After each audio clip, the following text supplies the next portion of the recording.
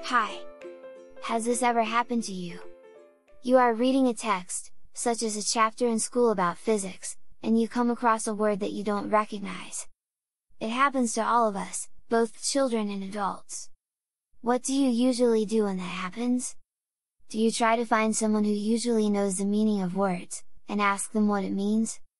That's one way to do it. Another solution is to use a dictionary.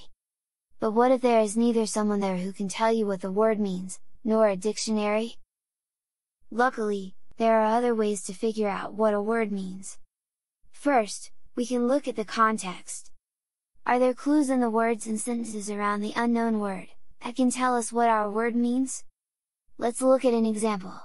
If someone asked me what irascible means, maybe I wouldn't be able to tell them. But if I saw the word in a sentence, I might be able to figure it out. Charles Babbage was well known for being irascible. The street musicians outside his window drove him mad, and he tried everything to make them go away. The second sentence gives us a clue about the word irascible. The musicians drove Babbage mad. Normally, musicians don't drive people mad. But if you are a person who is easily irritated, you might get angry at street musicians. So, irascible probably means irritable, someone who loses their temper easily. Another way to figure out what a word means, is to see if there are parts of the word that we recognize. For example, do you know what the word counterweight means in this sentence? The thrust of the engine provided a counterweight to the gravity of the planet. Maybe not, but if we break the word down into smaller parts, we get the words counter, and weight, which you might recognize. Counter means in the opposite direction. Weights are traditionally used in scales.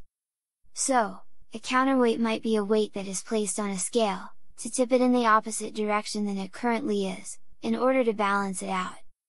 In the sentence above, there are no actual weights involved, but the engine's powerful thrust is in contrast with the strong gravity of the planet.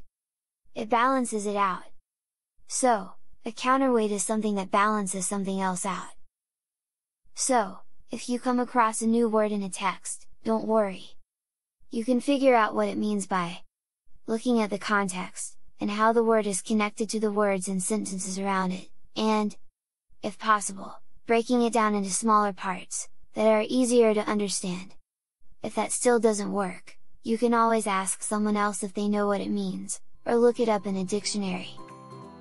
Learning new words is fun, because it makes our language richer. Have fun learning!